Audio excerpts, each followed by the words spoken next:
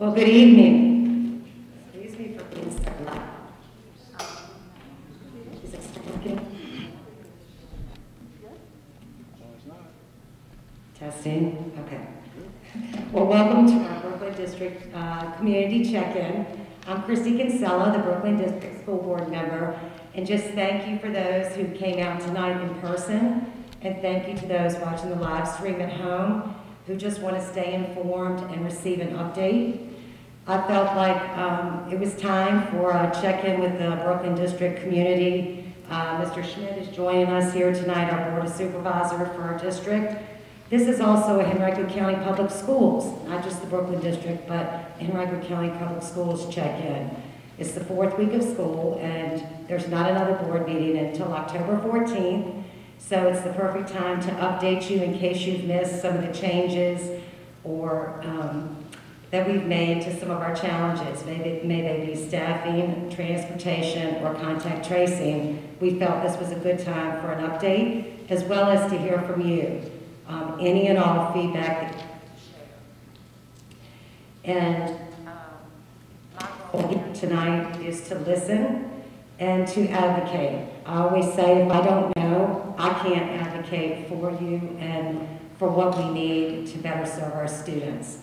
Dr. Cashwell and her division leadership team will be answering the questions that you put forward, and I'll be taking notes as to any concerns that need to be discussed after tonight's meeting. And without further ado, I'd like to introduce Mr. Dan Schmitt, Chair of the Board of Supervisors for Henrico County, to bring us an update from the government side.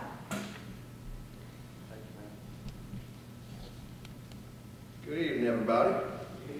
I want to first start by thanking Ms. Kinsella for putting this together, and then secondly for extending an invite. I'm always glad to come join everybody here and give what I consider to be a really brief state of the county. I get to do it regularly, but we want to make sure we touch every piece of Brooklyn, not only every piece of Brooklyn, but every piece of the county. So glad to be here today. I did bring a few notes that I want to run through about what's going on, not only in Brooklyn, but in the county. And I promised Ms. Kinsella I'd be brief, but first of all, with Rec and Parks and Tourism, there's a few things I want to make note of. You know, the county hosted over 100 tournaments last year, even during a COVID year, to an economic impact of over $47 million, an amount that even in 2017 we weren't doing that. What economic development, what economic impact that means for us as residents is those visitors spend money. And it's another opportunity for us to generate revenue for our county in an effort to keep our tax rates low for you and for me. So decent year in tourism. This year, 2021, is on track to exceed that. My guess is back in the $60 million economic impact of it. So good opportunity, a way to develop some dollars. Those meals tax dollars, as you know from visitors, they go directly to our schools. So proud to continue to support those efforts. A couple key pieces of tourism and Rec and Parks would be the pool, the new pool at Regency and Nova that's opened up, a private-public partnership. The more water we can simply add to our county for the use by our school folks, we can teach these kids in 2nd grade to swim. You saw the pool that we opened up at the Eastern Rec Center, at the Frank J. Thornton Aquatic Center, and now with our partnership at Regency Mall, another pool, another water, certainly gives Dr. Cashwell and Ms. Kinsella and her colleagues an opportunity to utilize it for the safety of our kids. Another Rec and Parks tourism update for you all is the Virginia Center Commons project.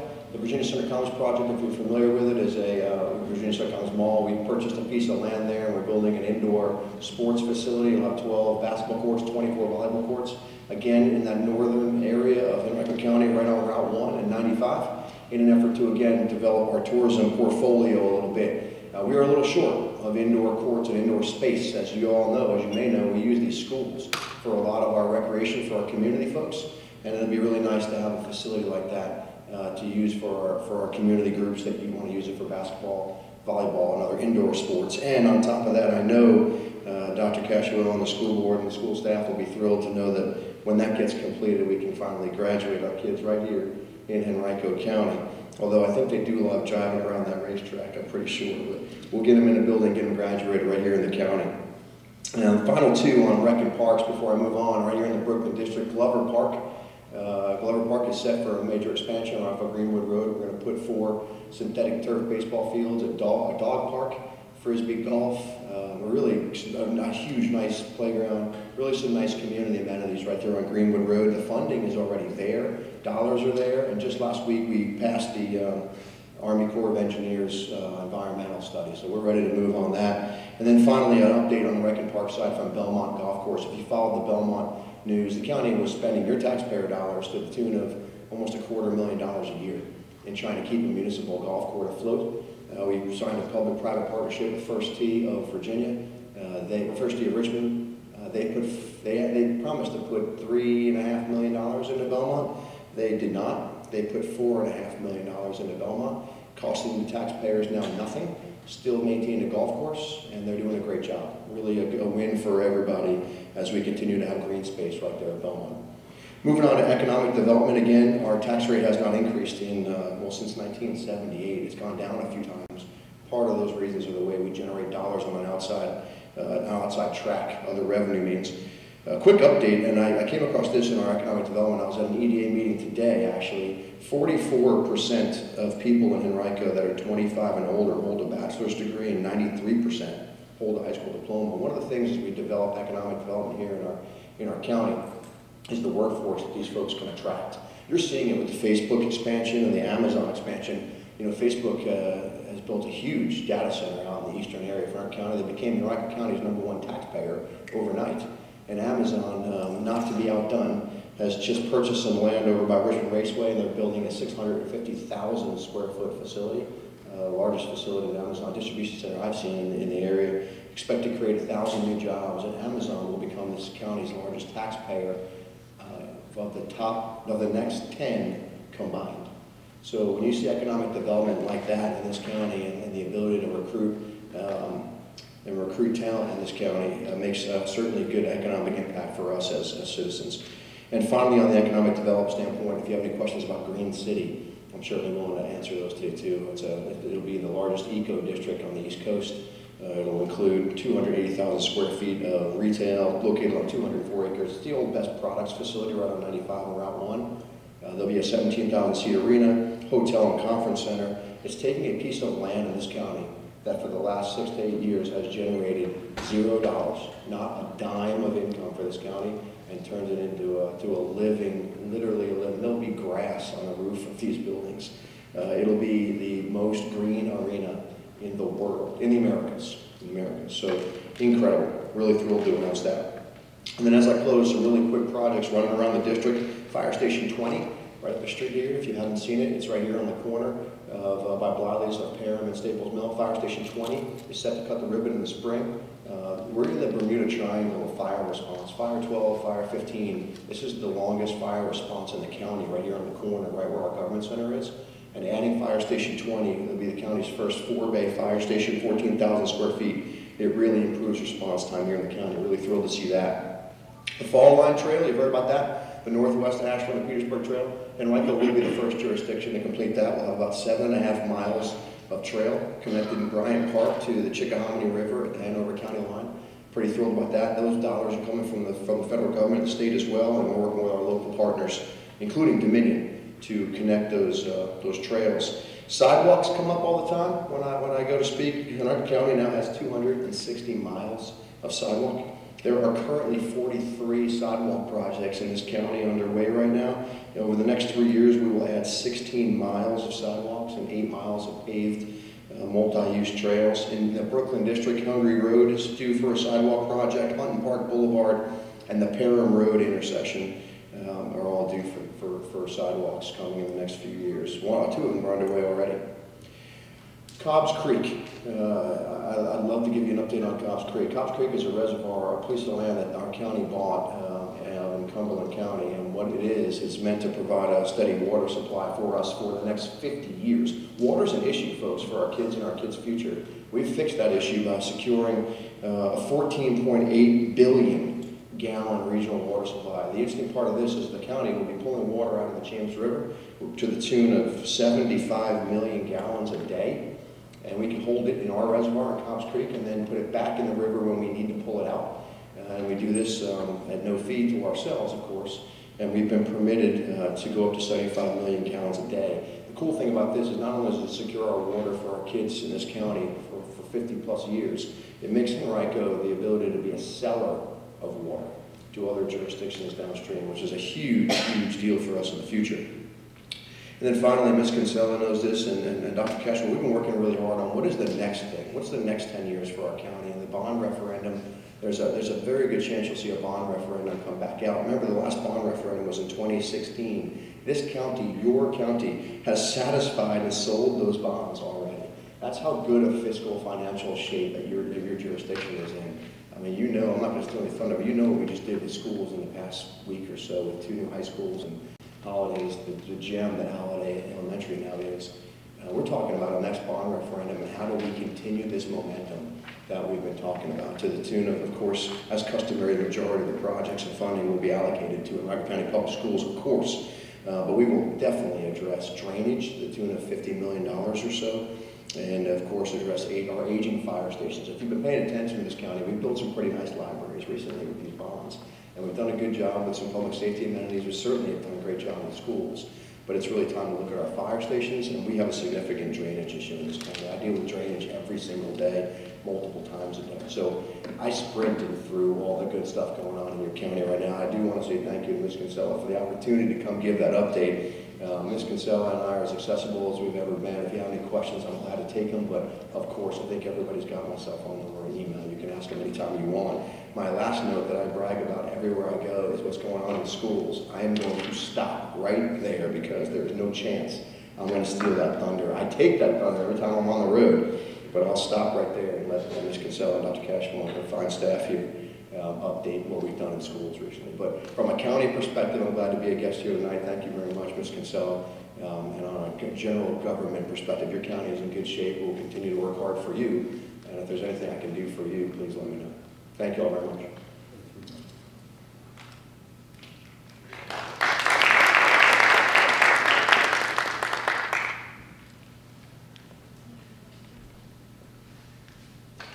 Good evening.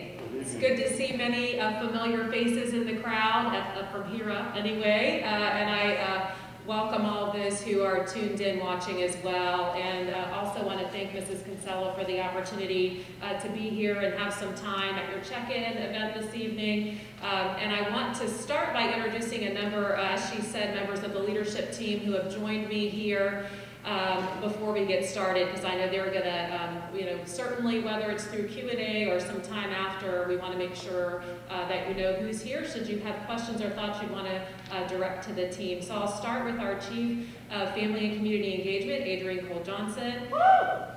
All right, we got a cheering squad back there. I like the energy. All right, I also want to introduce Dr. Beth Tigan, our Chief of Staff. John Wack, our Chief Financial Officer, Dr. Ingrid Grant, our Chief of Schools, and Dr. Leslie Hughes, our Chief of Teaching and Learning. And I want to thank Dr. Michael Jackson, Principal of Hermitage High School, for hosting us and letting us be in your home here. We appreciate it very much and always enjoy time at Hermitage, so we appreciate it. You let us use your building for other events quite a bit. I think I was in your library just a few days ago with the Superintendent Student Advisory. So with all you've got on your plate, your team has on the plate, thank you for allowing us to be here in your fine school. All right, so I'm going to have you, sorry, I wasn't sure how to get advancing slides. Okay, so I did some thanks opening up to Mrs. Kinsella, and also want to thank Mr. Schmitt for the update, Supervisor Schmitt, on the county. Really incredible things happening, and I'm going to enjoy highlighting a few of the things that are happening on the school side, but I would be remiss if I did not begin my remarks by thanking our incredible Henrico County Public Schools team. They deserve applause, accolades, and every bit of gratitude they can be offered for the tremendous challenges they continue to overcome each and every day. I think many of us, as we approach the spring and summer, thought we'd be looking at things a little differently this fall when it comes to the virus and mitigation and the many challenges that would be present this year, but they have risen to the occasion at every turn. And So certainly our administrators, our teachers, our support staff, our bus drivers, double, triple, quadruple runs, our school nutrition team, everyone has been working giving 110% each and every day, and I know that we are all grateful, and so I just want to thank you and know we see you, we appreciate you, and we continue to work to address a number of challenges that have come up, and that some areas that we can continue to hone in on as we support your work and support many of the obstacles that I know you are facing in the classroom. And I'll also want to thank our community, our parents, our students. So thank you not only for enduring many inconveniences with some of our late pickups and late arrivals and some other unexpected bumps here and there. This has definitely been a challenging opening on a number of fronts, and so we appreciate the grace and understanding and patience you've shown us as we've worked our way through the opening to this school year. So just wanted to start with those words of thanks. And I know Supervisor Schmitt alluded to what an exciting week we had just recently when we were cutting the ribbons of 3 new school buildings, but I can't be at a Brookland check-in event and not mention this amazing project in Brookland. So you may be aware that the expanded Holiday Elementary has opened up, the new building. You can see construction happening on the video behind me. Of course, it is now open to students on the first day. I got to spend some time there. Tremendous facility for teaching and learning. Just world-class experiences offered in this building. One of, as I said, 3 ribbons we cut with the new J.R. Tucker High School, the new Highland Springs High School, and also this phenomenal addition which increases the capacity at Holiday Elementary. I'll also add that this building houses the county's first dual language immersion program, Spanish immersion here. Really excited about watching that grow in the coming years. So really phenomenal things happening. It also happens to be a temporary home for the offices of our Henrico Virtual Academy as well. So, and a lot of new preschool classrooms added there. So really excited about this expansion of the infrastructure of Henrico County Public Schools. So really a wonderful addition. Speaking of Henrico Virtual Academy, you know this is our inaugural year. We're very proud of our virtual academy. You know, we really worked hard in putting this academy together to make sure that we were going to do everything possible to create a school environment and a unique school identity. So I know they are excited about kicking off their year and are looking to do things like coming up with logos and mascots and slogans and really getting involvement from the students. And while it serves that the gamut from elementary through high school, really creating that feeling, getting an involved PTA, so a lot of great things happening there. And I will, you know, just like I'm out visiting our brick and mortar schools and classrooms, look forward to popping into some Henrico Virtual Academy classrooms as well. You may know that because of the demand we saw, asked for increased seats to virtual learning. While our virtual academy had reached its capacity, we were able to serve some students through the Virtual Virginia, I should say, I always want to say that backwards, program through the Virginia Department of Education. So I want to acknowledge we have a number of students learning that way as well right now. And we were pleased to be able to support them in that manner through virtual learning. So I alluded to this earlier, and I think you see the slide behind me with the bus. I feel like it's like the elephant in the room, the bus in the room, if you will, everywhere we go, because it is just a challenge we have to acknowledge. There is a national bus driver shortage. If you're following the news, you know Henrico County Public Schools is not alone, nor is the Richmond region, nor is the state of Virginia. We see states where the National Guard's been called in to drive buses and help with transportation. If you are an elementary teacher or parent of a young child, you might have seen the bus Don't Let Pigeon Drive the Bus, right? But you've seen on the internet, pigeons now been allowed to drive the bus in some places. But all this to say, this is a real concern. It's a real challenge. We saw this coming many months before our schools were open for the fall and have been doing everything we can to recruit drivers. You may know that we do our own training for drivers, so you know, we try to make it as easy as possible to say, hey, if you're interested, you're willing, you have the time to come drive a bus. We love to welcome new drivers to Henrico County, and you know, have hosted Drive the Bus events. So if you haven't encouraged a friend or neighbor or someone who may have the desire to potentially drive a bus, but they're feeling a little intimidated, I can say I actually got behind the wheel of a bus and managed to get through the obstacle course under the guidance of our expert pupil transportation team. They're incredible. They put me at ease. And so what I can say is if I can do it, I believe that we have the right trainers on board to help anyone who wants to become a driver and get those certifications. So certainly our recruitment efforts are aggressive. We have stipends and bonuses out there to make sure that we're enticing folks to come in and give it a try. We also have raised our hourly rate, and so, you know, we also, you may have followed, have purchased a number of new buses in our fleet. Really excited to be able to do that, and we've leveraged some of our federal ESSER funds to do that. To help us with this issue, and also they're climate controlled, so that's a good thing. More buses with seat belts, climate control, trying to really make sure we have a state-of-the-art fleet for our drivers who are so deserving of those quality buses, and to make the experience, of course, more pleasant for our students. So we continue to dig into that, and we'll tell you that again, our drivers, while we're experiencing the shortage, are just incredible. I know that many times they're covering runs for one another, doing runs in places they're unfamiliar with driving. They aren't, you know, as familiar with the students on the route, but they make it happen each and every day. So we're so very grateful for them.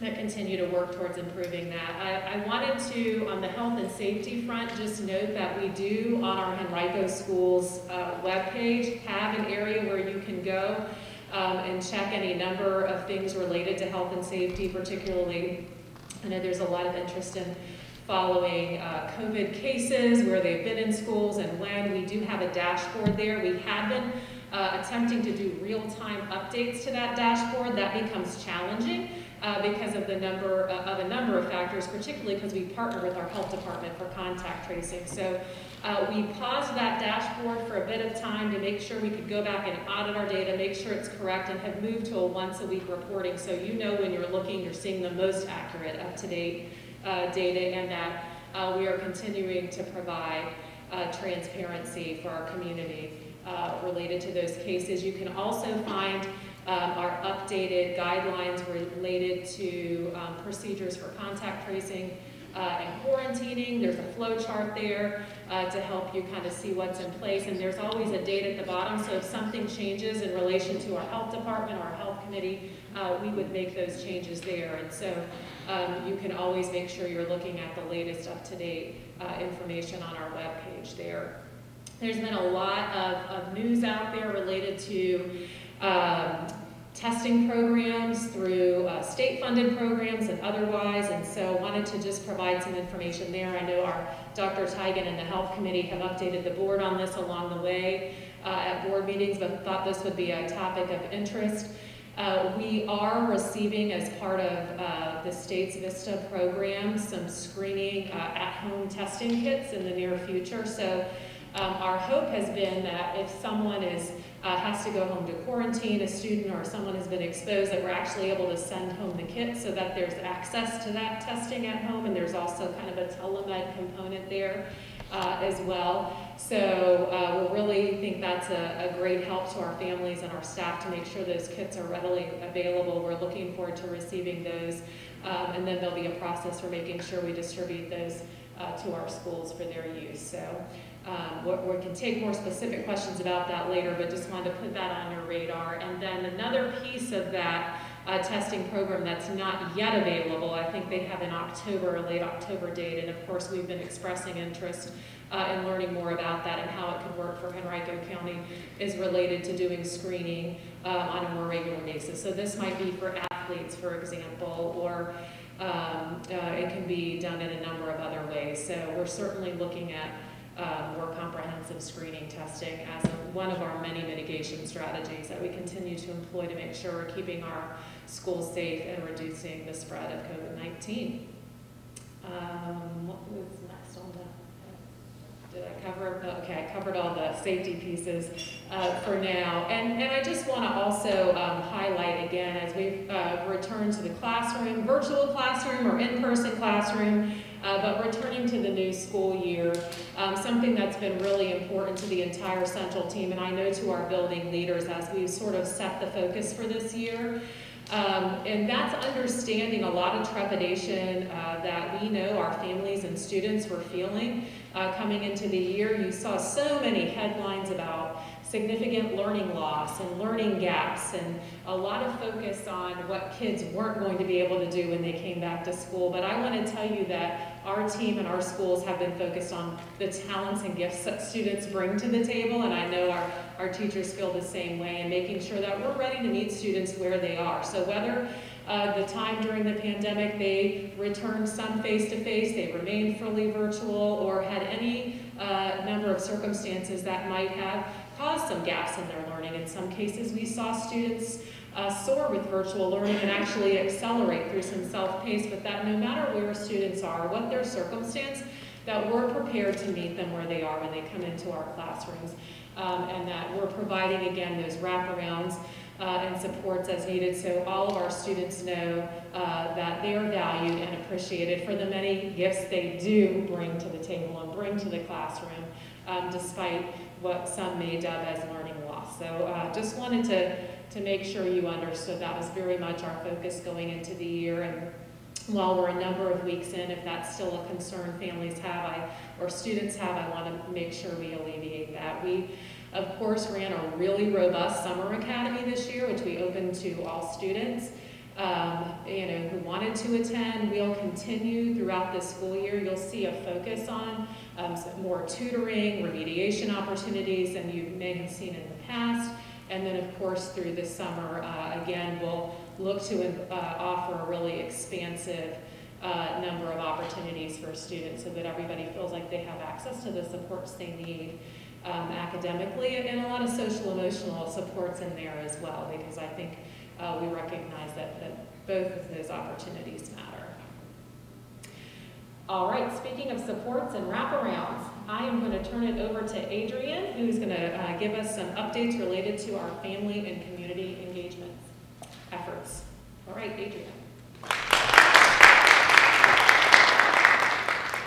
Thank you, and good evening, Brookland District.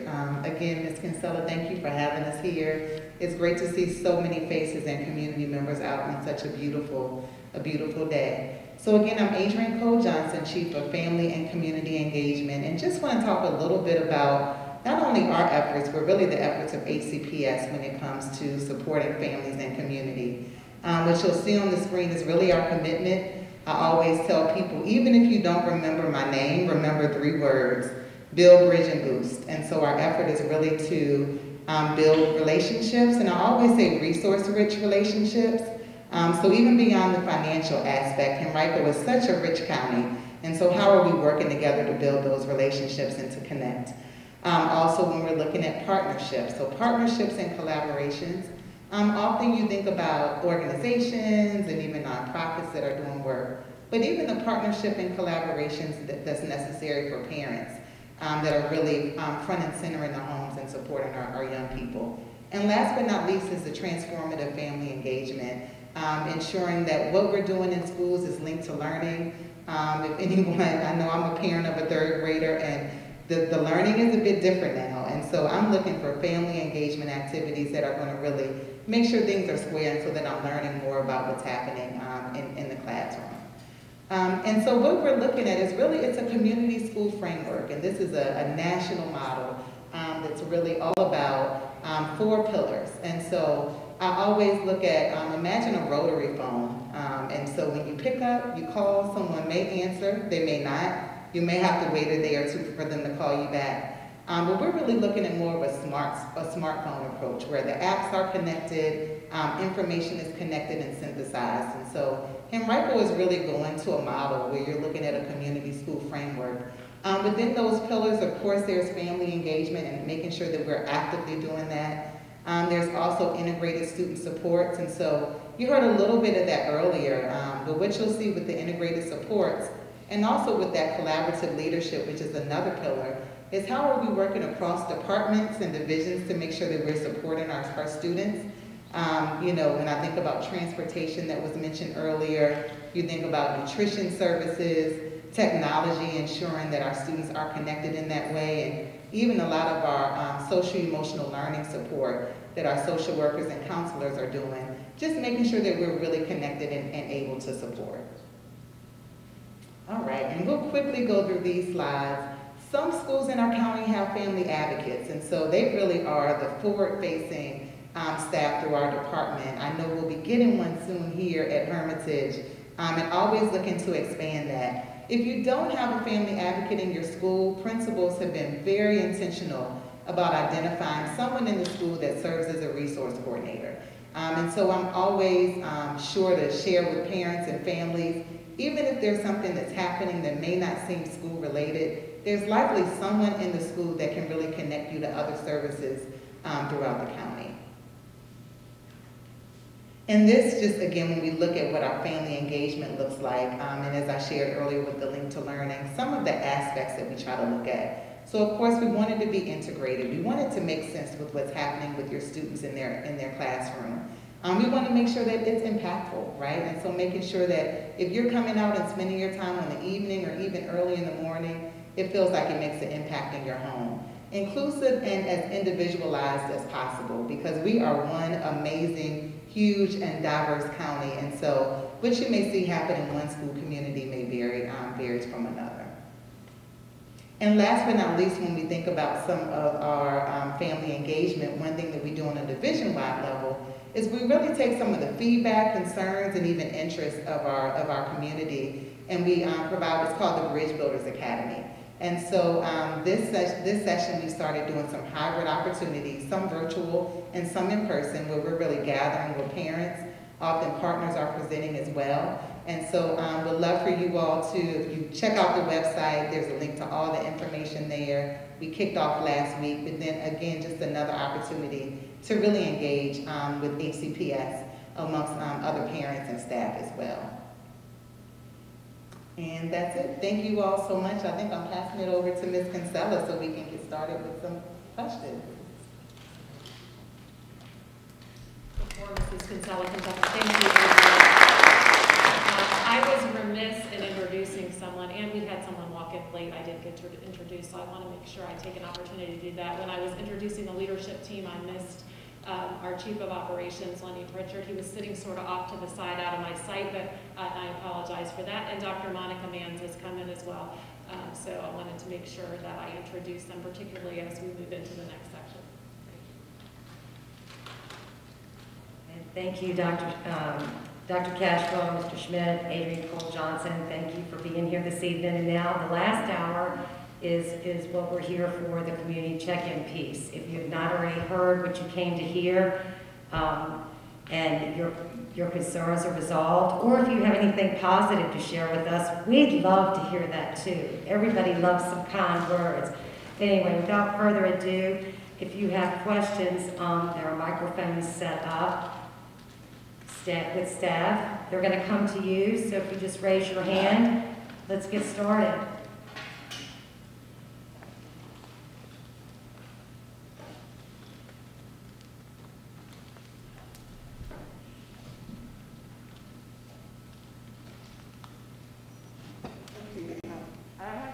About all the new development that's going on in Brookland, on Perham Road, Route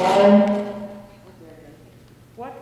What is the school district planning to involve new schools, build new schools? See, I don't consider Highland Springs and Tucker new schools. You redid old schools, and you only added 100 more seats at Highland Springs, so it's not that much bigger. So with all these developments, Green City's going to be huge.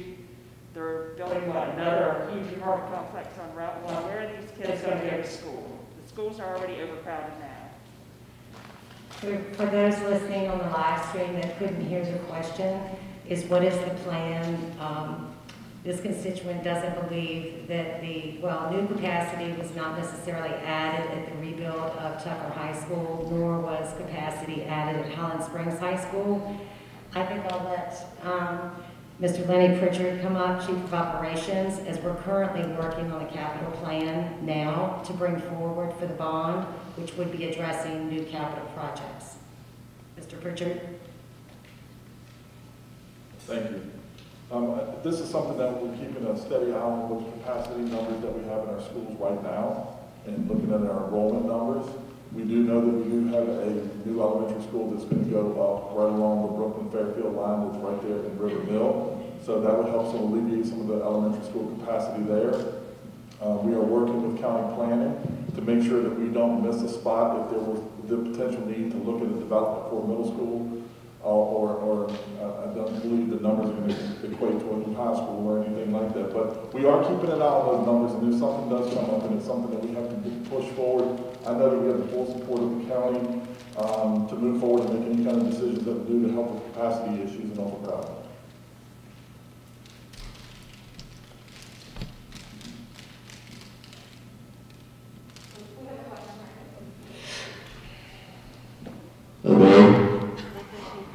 I'd like to recognize Ms. Kinsella for supporting me through our academic year last year, because without her, I probably wouldn't have gotten to play my favorite sport, baseball, at Glen High School. Thank you. Well, thank you very much for sharing something so kind. We tried to support not just you, everyone across our schools, tried to support all of our students that may have had some issues with virtual learning or the limited in-person learning that we did last year. I'm so glad that you came out tonight to share that with me. Let me know, I work for you, so you just let me know how I may best support you outside of the support you could be receiving from your teachers and your principal at your school. But thank you so much for those kind words.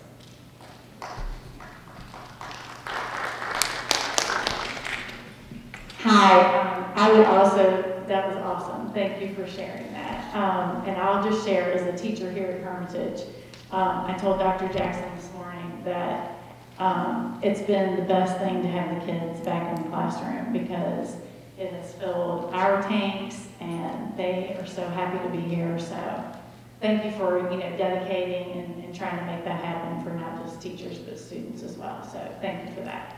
But I do also have a question. In this effort, we know there are staffing shortages. We have them here at Hermitage. We have an English position open, but the substitute shortage has been very trying on teachers. We have spent, as English department chair here, I just came off a stretch of 7 days of figuring out who's going to cover classes. So teachers have lost their planning periods. I know there are other department chairs here as well who are in charge of much smaller departments. So it's much more difficult. So if you have more than one teacher absent, and I think what we're finding is we were maybe fearful that it was going to be teachers out because of their own personal health, but we're finding that it's their children. Daycares are closed. Their children have to quarantine. And so the mothers and fathers who are teachers they're also having to miss for those reasons.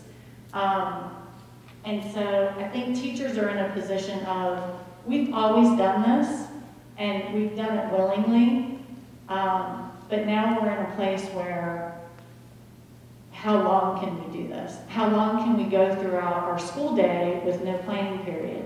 And just to add to that, and this was totally unrelated, it was not connected to this at all, but I had a teacher from another neighboring school reach out and ask, how's your school handling, coverage for teachers? And he shared that he had only had one planning period since the school year started. And so I think it becomes an issue of, we've always done work at home, we've always spent time, dedicated to our profession, our career. This isn't just a job. We love our kids, we'll do anything for them. but at what point do teachers feel like they're being either compensated? The money's not being spent on substitutes because I think we're averaging 3 teachers absent every day with no substitutes. So the money's not going towards substitutes. Is it possible for teachers to receive compensation for coverage or something to acknowledge teachers we see what this is doing to you? I don't know a better way to say it, but so. You've said it very well, and I hear you. Certainly, this is something we're incredibly aware of. I know the entire team you're looking at here, this has been on our agenda at every leadership meeting. We've been looking at the data of unfilled positions and absolutely understand the toll it takes on staff when they're having to cover. And so we went into this school year leveraging some of our federal ESSER funds to add permanent substitutes, but we know that even that has not bridged the gap like we hoped it would. Something we've just done is work to allocate additional funds to hire more permanent substitutes for our buildings. And then absolutely to your question, about compensation, that's something we've been really examining as well. What are the mechanisms for doing that? So it sounds really easy for us to say, yeah, we want to pay teachers for doing that, but we need to make sure we have a mechanism for tracking it, that our payroll systems are set up to do it correctly, accurately. And so we're looking at any number of ways. And certainly, I understand that while compensation would be nice, you don't want to miss your planning period. And ultimately, that we know that's the problem we need to solve. But also wanting to acknowledge the extra burden that this has put on our staff is at all levels and all across the county. So we're hoping the additional permanent substitutes will begin to hopefully eliminate the need to have to cover. But when you do, what is the mechanism we have for making sure that we've considered the compensation angle, and the team is actively exploring that. So thank you for articulating that challenge so well. It is absolutely, I know that it has been a strain, and you're right. You step up and do it, and your colleagues do. And our students are the beneficiary of your efforts, but I absolutely understand that it's far above and beyond the call of duty there. Good evening. My name is Natalia, and I'm speaking from a parent perspective and sort of to piggyback off of what this teacher was speaking to. With regards to special education, there also seems to be a shortage of instructional assistants. And that's a huge concern for parents of students in special education because, for example, my son was very successful in his ecology class online last year, and that was largely due to the fact that he had a very assertive and very helpful instructional assistant. But I'm hearing, and it seems very clear that there is a shortage, and I'm hearing that sometimes he does have an instructional assistant to go with him to his oceanography class, and sometimes he doesn't. So what recourse is there for parents who learn of this, and then they reach out to the powers that be, but get no response? It's very concerning to me, specifically as a parent, because I want to make sure that he is very successful. This is his senior year, and that he has the best support system in place. His teachers are excellent, but when I'm hearing things like the teacher is cut, may have to cover for an instructional assistant, well, that kind of takes away from the teacher's time as well in terms of what they're doing as far as instruction. So if you can speak to that, or somebody can speak to that, that would be great. And also, another piece is also, there seems to be a disconnect with the COVID check-in, wellness check-in checklist, and then the HCPS health and safety checklist for students who are ill.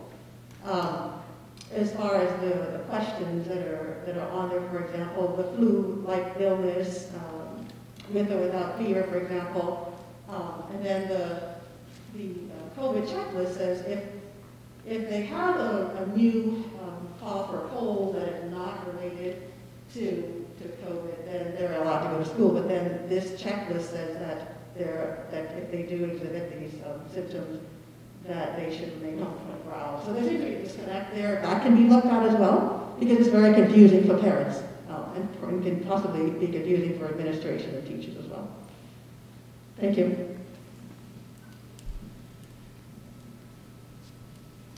We've taken note of your concern related to those checklists. I know Dr. Tigan, who heads up our health committee, has taken note of that, and certainly know you're heard. And, you know, I would certainly recommend, and we're happy to have Dr. Grant and Dr. Hughes touch base with you personally after this to learn a little bit more about the situation you're experiencing related to your son, and make sure we offer you some specific guidance there. We're happy to help. Thank you. And the instructional assistant piece? Certainly, in relation to that, you know, I think we would want to better understand how we can help support you in that process. But absolutely, we continue to make sure that we're filling all the vacancies we have and providing those supports. And so certainly there may be some situations where there are some vacancies with instructional assistant positions, but we understand how critical they are and want to make sure that in the absence of the assigned instructional assistant, there's another support available. So would love to learn more about your son's situation. Thank you. Hi, good evening. First of all, I want to say this is an awesome place to work at Hermitage. We have an awesome principal, Dr. Jackson, so we are in good hands, and you know, he's done an awesome job getting the school year going. Speaking to my colleagues' comments about subs and lack thereof, I know that Chesterfield is actually compensating teachers $30 an hour to cover classes, so you may reach out to folks across the river and find out exactly how they're doing that. And they started doing it last year, according to a friend of mine who teaches at Crosby High School. And certainly there's unused sub money, so I think that may just to be reallocated. Another concern of some of the staff here that hopefully you can speak to is 3 of the high schools in the county went to a new schedule this year where teachers are teaching six classes as part of their regular contract, where the other 6 high schools in the county are teaching the regular 5 classes. So if you're a teacher at one of those schools where you're teaching 5 classes, and you pick up an extra class, another point 2, you're compensated. You get an extra contract, a stipend for the additional 6 class. And teachers at the 3 schools where we're already teaching 6 classes are not being compensated. There's no stipend. And knowing that HPS, one of the 4 cornerstones, is equity, I'm wondering if you could speak to that and explain to the staff at 3 high schools where people are teaching 6 classes with no additional compensation, how that makes sense in terms of equity. Thank you. Looking to the team to see if someone had some specifics to add there. I mean, I would certainly say I can't speak to that specific situation, but I'm happy to look into it and learn more so that I can address it. And would just mention that, you know, there may be some questions you bring forward or concerns you bring forward here and now that I don't have an answer for on the spot, but the team and I will absolutely follow up with you and get back to you. But I know that they had looked at a different schedule at certain schools. You're coming up. I'm not going to speak for you. Never.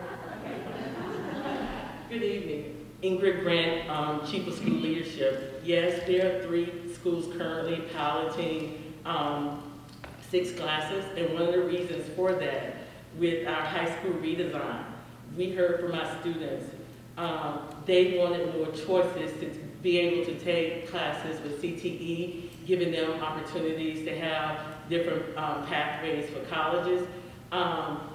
And giving some of our students who are struggling to graduate on time the opportunities to have an additional class so that they can graduate with their graduating class.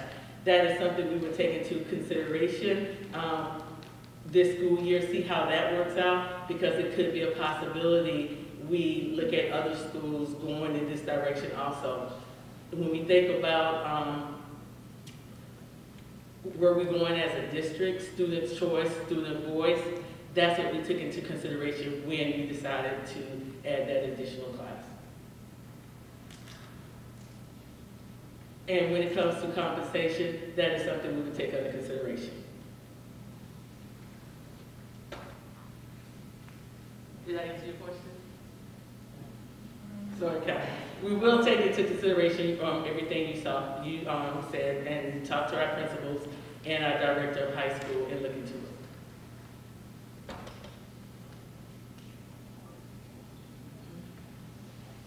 And we will follow on. We will follow on.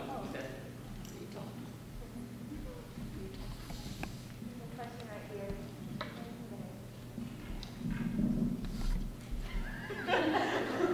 Okay, I'll go. Ms. Kinsella, thank you for hosting this event, and thank you for your work as a school board member. My dad was on the school board growing up, and I know how much work goes into that. I do come from a family of educators, and I'm married to an educator here in Henrico County. So I'm, of course, pretty familiar with issues of pay. It's decades, if not centuries old, right?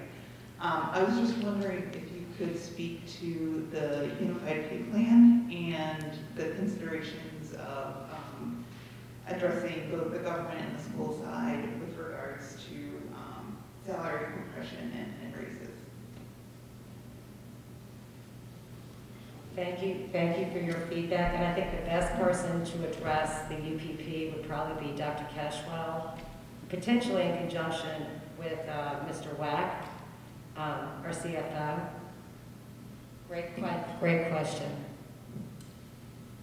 Yeah, so hopefully I can do it justice. Certainly, you're correct. We do work in partnership with county government, and so as we enter each budget cycle and we look at employee compensation, and by the way, your school board is champions at all times, as do I, making sure that when we are looking forward to adopt a budget for the upcoming year, that we are considering compensation and any of the challenges within, particularly related to compression.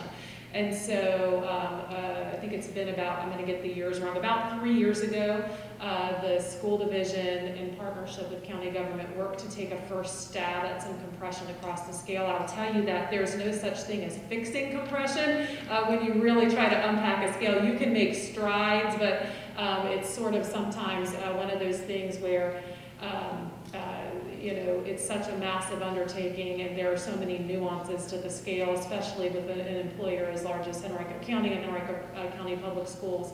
So they began to take chunks of the project underway, and so particularly looked at teachers in that first stretch. So made a good bit of headway there, and then of course moving into the budget cycle for the current school year that we're in, I am pleased to say that based on the advocacy not only of supervisors and school board, the budget that was passed and went into effect this school year did continue to address compensation, as well as made some compensation increases for all employees across the board categorically.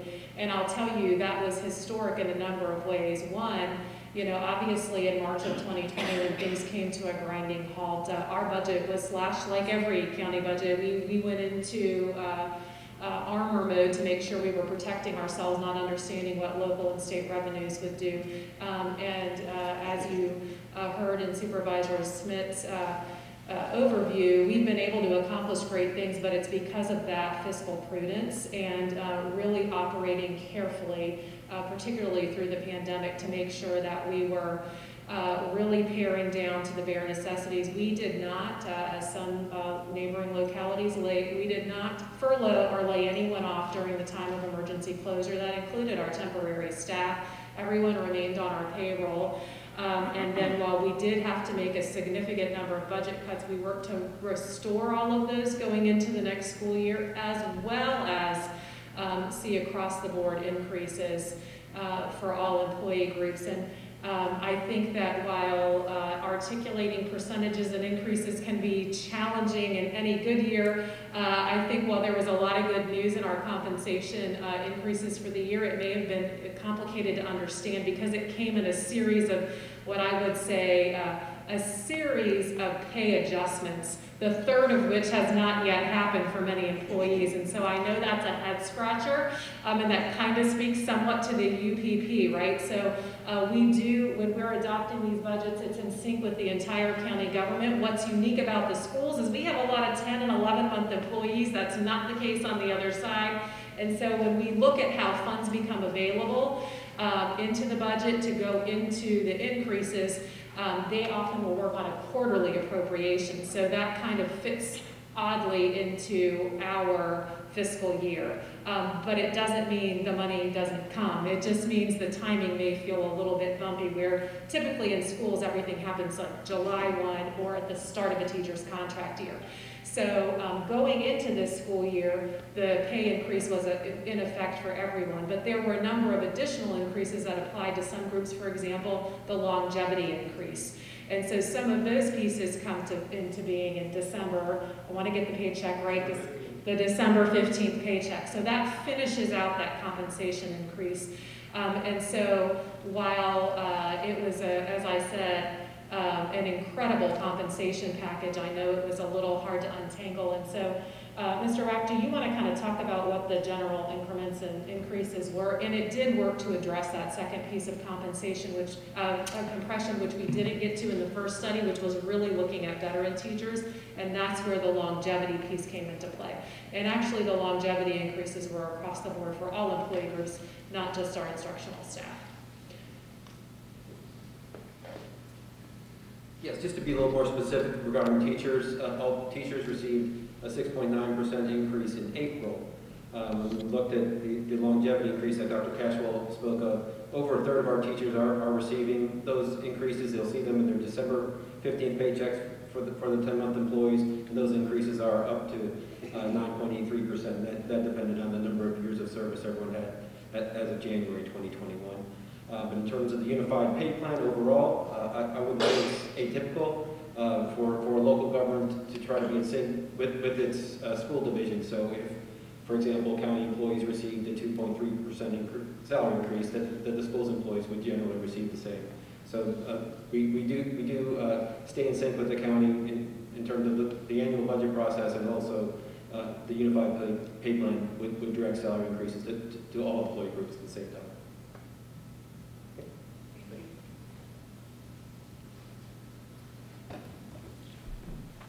Good afternoon. My name is Brenda Riddell. I'm a 9-year bus driver with Henrico County, zone number 3. I wasn't going to talk about this compression thing since you brought it up.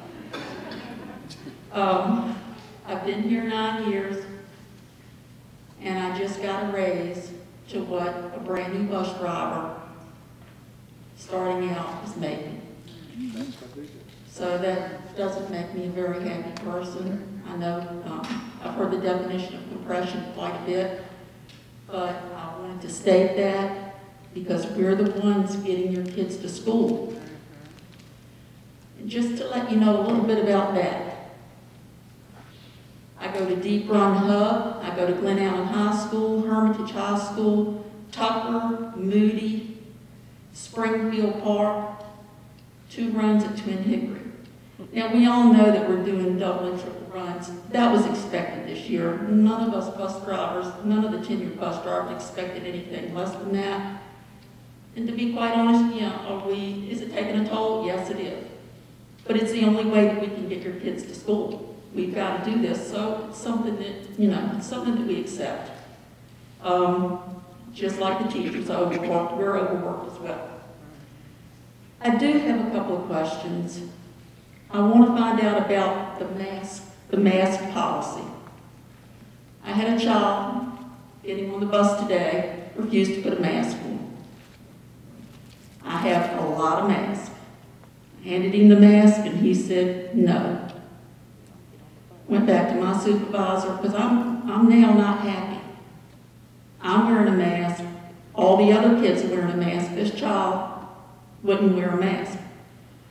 From what I understand, the policy is let him on the bus. To ride a school bus is a privilege. That's not a given. It is a privilege to ride a school bus. So I'd like for somebody to address that. Also, with COVID, there have been quite a few buses that have been quarantined. So all the children are at home. But when we take the bus back, they give us a new route. We continue.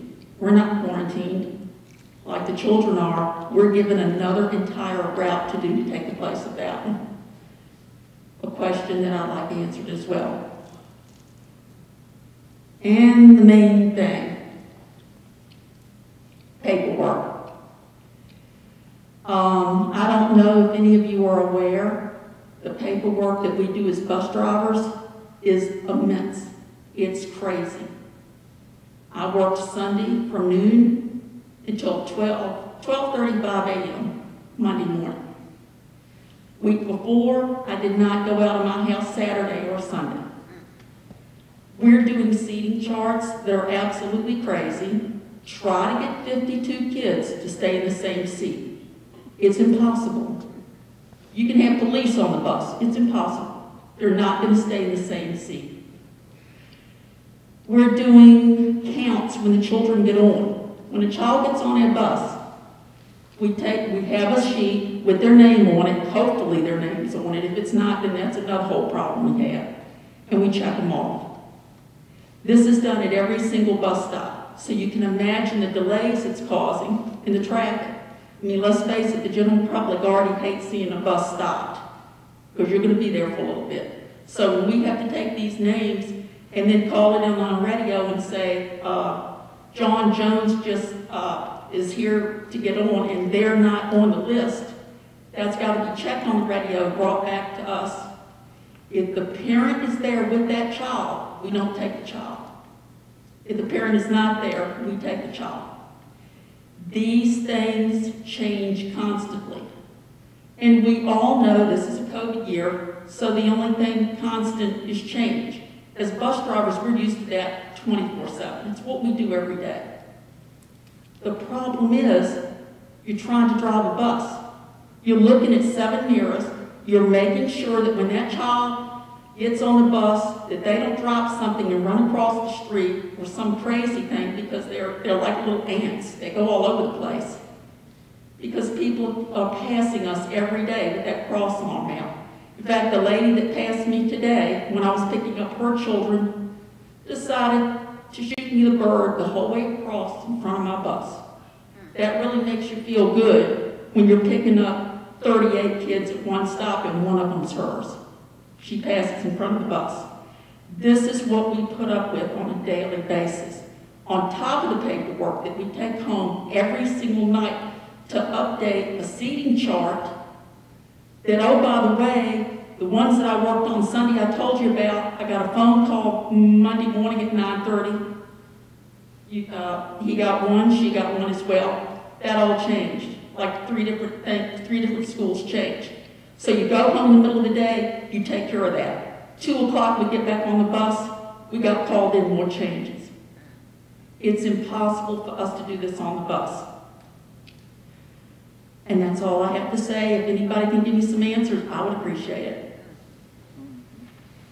Well, first, Ms. Riddell, I want to thank you. I want to thank you for driving a bus, you and every other bus driver that we have that currently drives for Henrico County Public Schools. And secondly, I want to thank you. I want to thank you for your advocacy. I want to thank you for coming to the board meeting last week and sharing concerns that you have, because as Mr. Pritchard is about to come forward and share with you, some changes have actually been made since you spoke at the meeting last week. So thank you for speaking up and bringing these things forward so that we can better serve our students and definitely keep everyone on our buses safe. So just thank you. Mr. Pritchard?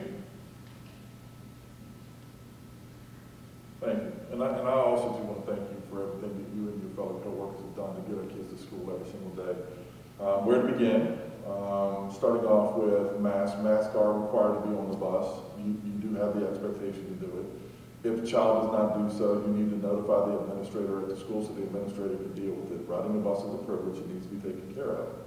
If it's something that doesn't go, if it was a notice, contact his own supervisor so we can reach out to them and start working with them to make sure that these things happen. They should wear a mask. As far as contact tracing goes, if somebody is left on the bus, including yourself, it's probably because you have not come in close contact with somebody through the contact tracing. So make sure that would be it. I mean, if it was something of that concern, you would be notified. You would probably be in quarantine as well. And I'll save the best for last. That paperwork, it's gone. And I want to thank our superintendent and this wonderful divisional leadership team, because a lot of times they got a lot going on their plate. They really do. And to we spent a lot of time talking about this specific issue, and for everybody to kind of come together, everybody was there, they listened, they heard, and we can take that off their plate. We do have a plan moving forward, but the seating chart paperwork that is in your hands is no longer your concern. So there you go. Please understand that we've got to finish rolling out the process. That begins on Monday, but it's all done, you've been heard. So at least ended it on a good note on that part. Hallelujah.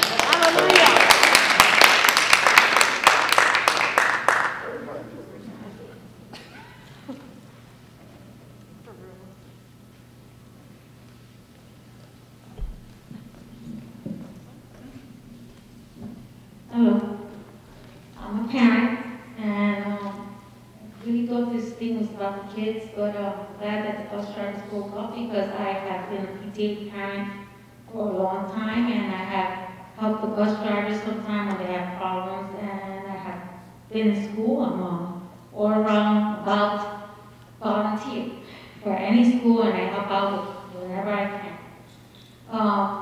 I wanted to know if you guys are helping people that don't have Wi-Fi, the students that don't have Wi-Fi and need Wi-Fi to complete their homeworks.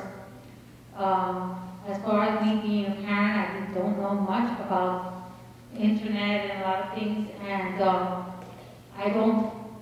I'm not capable of getting a lot of information from my child or from the school itself.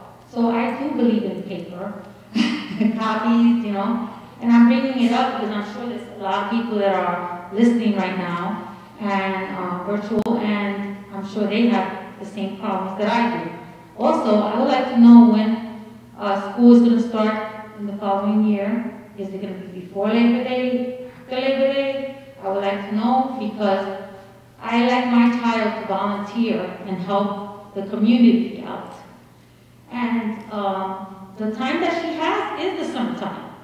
So I kind of push her to help, whether it be in an aging home, whatever she can do, because I want her to learn to help the community, just like I am, and just like a lot of people that I know.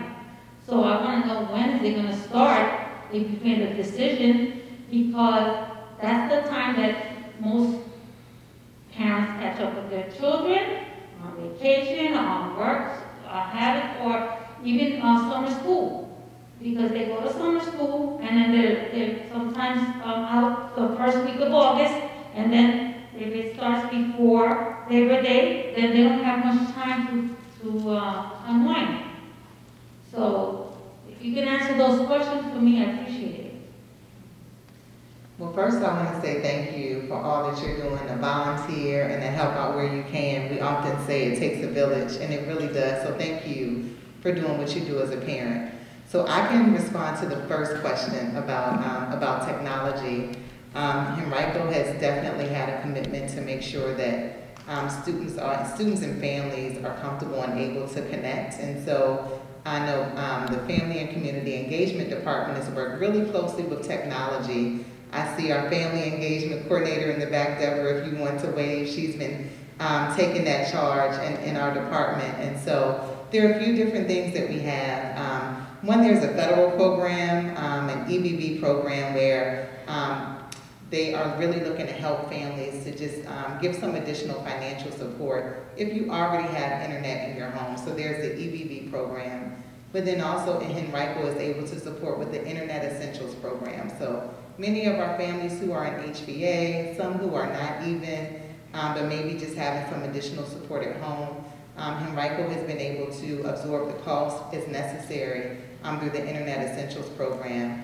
The other thing is, when necessary, I know we've had several schools who, if a child has been out based on contact tracing or things of the sort, where we have some temporary hotspots that families are able to use if they're at home. And so we have been able to support in that way. If that's a concern for you, I would say contact your principal, social worker, counselor. Things have been coming to our department in that way, so we're here ready to support. And I'll pass it to Dr. Tygan for the second question. Thank you. I'm actually going to add a little bit to what Ms. Cole Johnson just said, is that another thing, just so you're aware of, On the county government side, schools have been collaborating with them, but they have put forward a grant to be able to provide high-speed Wi-Fi to every home in Henrico. So keep your fingers crossed. If you happen to be a home that doesn't have that service available now, hopefully in the near future that may be something that's available to you. And then the other thing, you asked a question about the school calendar. Thank you for that question. The calendars were passed at the second meeting in August. I believe it was August 26th.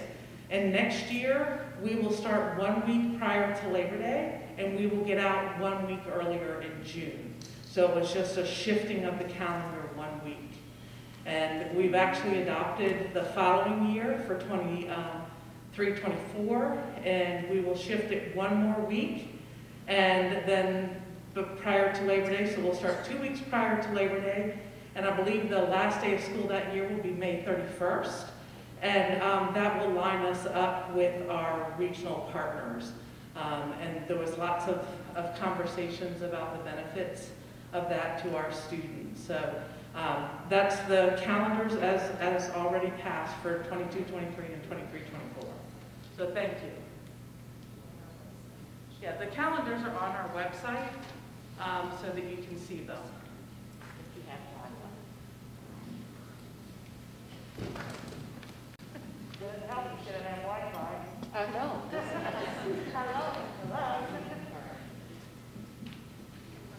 Hello, good afternoon. Excuse me 1 moment. Ma'am, we'll get your information and make sure that we get calendars to you in hard copy, okay? I actually think that if you're gonna have a meeting like this, you should bring hard copies for a lot of things, because even though I do have Wi-Fi, I am not only talking about me. I am a parent. I am a PTA member that tries to help my community. So if I am going out of my way to ask these questions, it's because a lot of parents are not here to be able to ask. No, and your point is well taken. We often discuss this at our board meetings as well, how not everything just needs to be virtually and online. It also still needs to exist in paper form too. So thank you for sharing that. Really, your feedback is noted.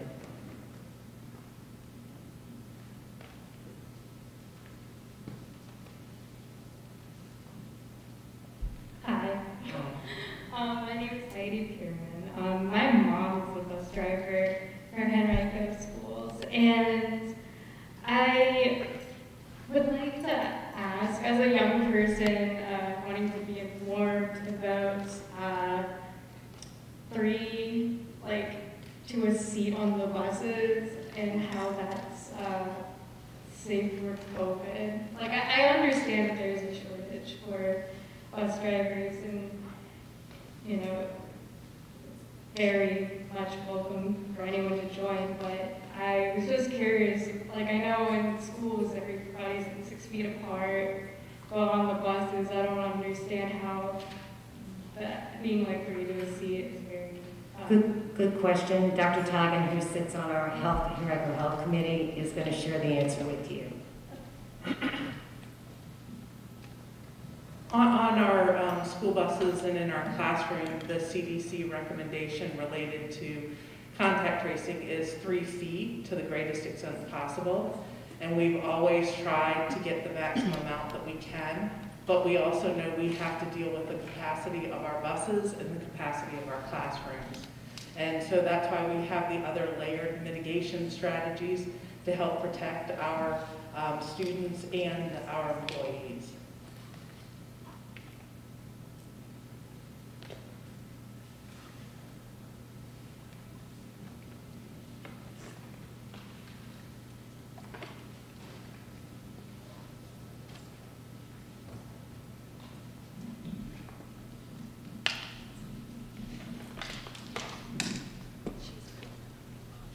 I'm Amanda Mertz, and I'm a parent. Thank you, Kristi, for everything you do.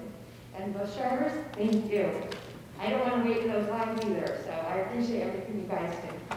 Coming back to what you said about capacity, what is the county planning and zoning and school board doing to make sure that when you do approve 39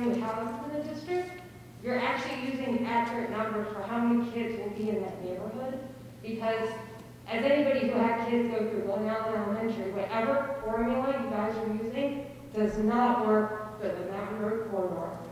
And knowing that several large tracts of land have just recently been purchased for development along the Mountain Road area, I would really, really like to have my kids maybe have 1 year that's not overcrowded because of the way that the county decides how many kids will move in when it's completely inaccurate. So I would like to get some assurances that the new schools and the expanded schools will not immediately be overrun as soon as all these new neighborhoods are being approved, as well as all the stuff that you're doing out on Route 1.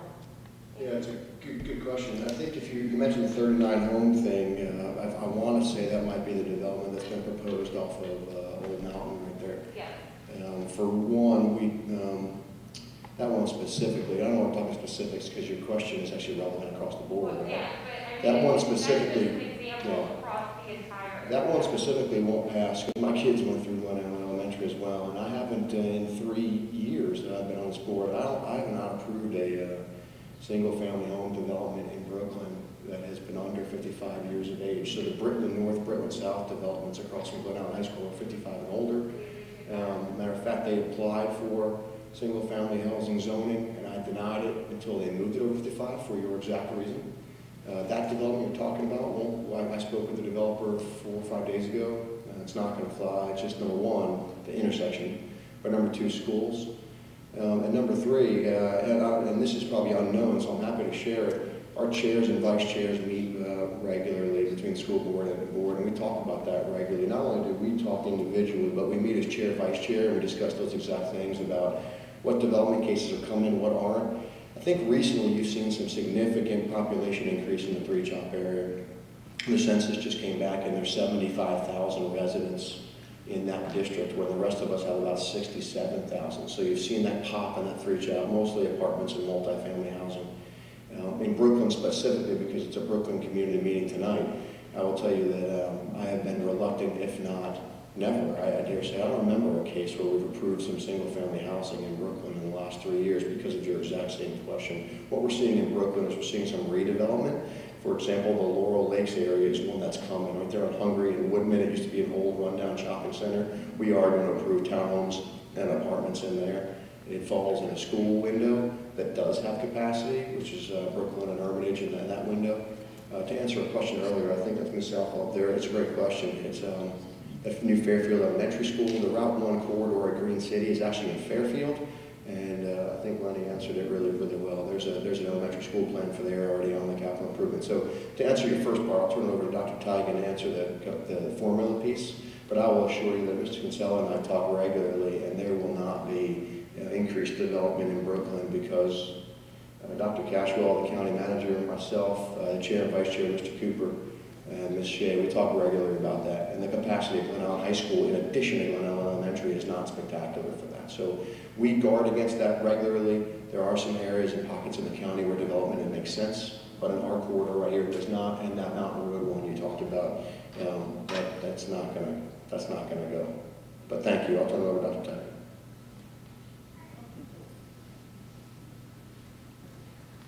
And when we're looking at capacity, when a project comes forward and considering capacity, we're looking at the information being provided by the developers, the type of housing, and what's projected, what we see across the county in that type of housing. And I'm happy to talk if you have more specific questions. I know we can answer those. Can you tell me what the classroom capacity for a high school classroom is supposed to be for students? Like how many? 35 students are in a classroom in a high school right now? I think it would vary from building to building based on the actual size of the classrooms. So there isn't like just one specific number that every classroom's the same capacity across the county. Are you talking class size or space? Okay, I'm sorry. How many kids are permitted in one classroom and within, well, I know you said they're all different, but they are. My daughter has 33 students in her class, in the English class. So I know, first of all, there's not be 3 feet between them. Right, and so, you know, it does vary based on staffing and master scheduling as far as what the class sizes, when you think about class sizes versus capacity of a classroom, it can vary, and there's a lot of factors that impact that within a school and within the master schedule. That's a collaborative class. So I have concerns about students that have special needs are actually getting their needs met when they request a collaborative class and there are 33 students in there. And we'll be happy to connect with you directly so that we have specifics from you and not make that public here, but we'll be happy to talk with you this evening, okay? Thank you.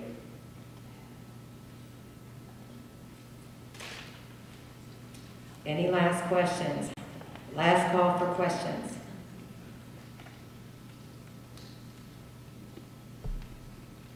So we have two more. I see two more. Okay, me again.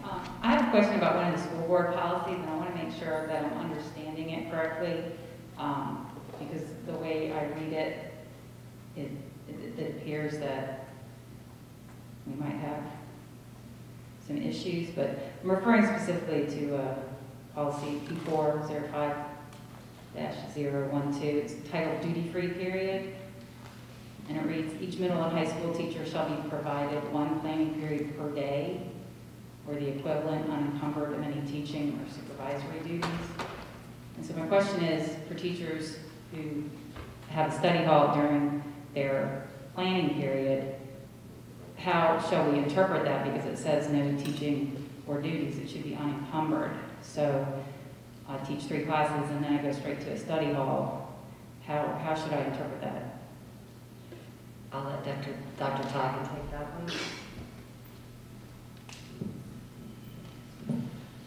The way the code reads is it, you know, goes back to the traditional time of when there was 7 or 8 period day. And so the expectation is that over the course of, you know, with being on the alternating schedule between the 2 days, that you would have a full unencumbered planning period. And so if, you know, if you want to talk about it, you know, I'm here. Okay? Hi, I'm a 11th grader at Glen Allen, and my question is, or more concern. I have e-lunch one of my days, and that is at 1:50 p.m. And then I go to cross-country practice right after school, and so that's like 2 hours, which kind of is a little bit difficult, especially when running, and especially for other athletes as well. So, do you have any idea of why that is, or kind of understand my concern, I guess? Sometimes that's a little bit difficult, especially if I get to school at like 8:45 and I'm not eating until 1:50. And of course, with COVID precautions, you can't eat during class, which I completely understand. Just if you guys have any guidance on that, I guess. You're definitely heard, and we'd love to be able to help you work with your school to understand what maybe the master scheduling challenges that resulted in that, and maybe what we might be able to do, if not something that would change that schedule, perhaps provide an opportunity for you to have some nourishment for your busy day. That's certainly a concern we can all understand, and so thank you for sharing that.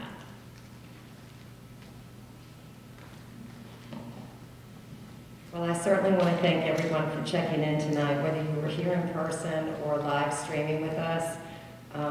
This was a lot of good information, good feedback was given, and everything is noted. And I'm certain my colleagues in the school board will be watching this as well if they didn't already this evening. Thank you so much for taking the time and caring enough to give the feedback and take the time, because we're all in it to do what's best for our students, teachers, staff, and families. I mean, of course, most important, our students. But just thank you so much. And as Dan Schmitt mentioned earlier, he and I are always available. I mean, I'll give you my work cell phone. It's out on the internet, 592-7538. I'm always available by email. KB Kinsella at henrico.k12.va.us. You know, please, you know, I work for you, so please let me know what I need to know so I can advocate for you. Thanks so much, and have a good night.